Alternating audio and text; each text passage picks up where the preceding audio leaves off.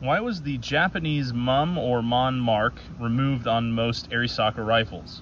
And the example I'm using, yes, before anyone brings it up, is a Sporterized to Hell Type 99.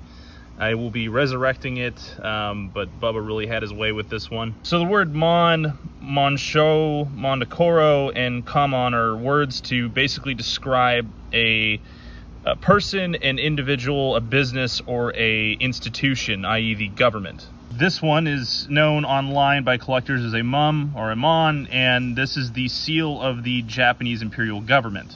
The reason that they were removed is in Imperial Japan, it is very dishonorable to surrender. So what Japanese soldiers would do in order to not dishonor the emperor and the Japanese imperial government, they would remove, deface, and scratch up these MUMs here before surrendering the weapons to Allied forces.